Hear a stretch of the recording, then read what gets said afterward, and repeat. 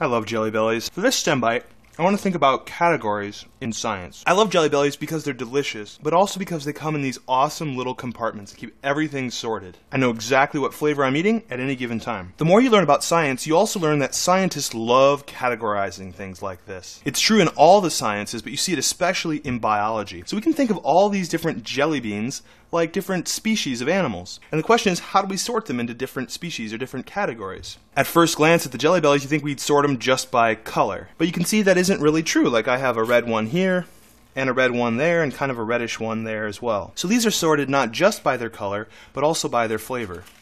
Let's see if I can guess which one this is. Whoa! That's hot. That's cinnamon. Sizzling cinnamon's right.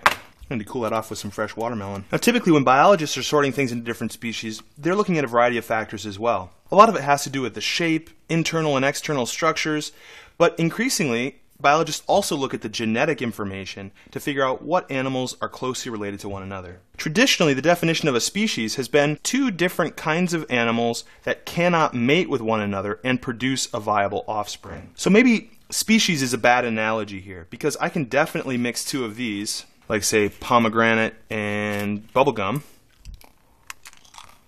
and the results are delicious. So maybe instead of species, we should think about this almost like breeds of dog. These are all Jelly Bellies. They're all the same species, but there are important differences between them. In the same way, all dogs are the exact same species, but they come in very different shapes, sizes, and demeanors. And just like Jelly Bellies have different recipes, like yellow plus pink equals pink lemonade, you can combine different breeds of dogs and end up with a whole new breed that has a whole different flavor or character or size or shape or personality.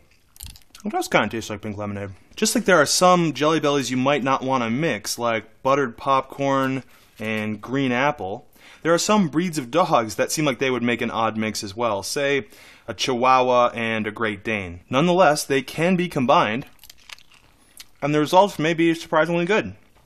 Oh.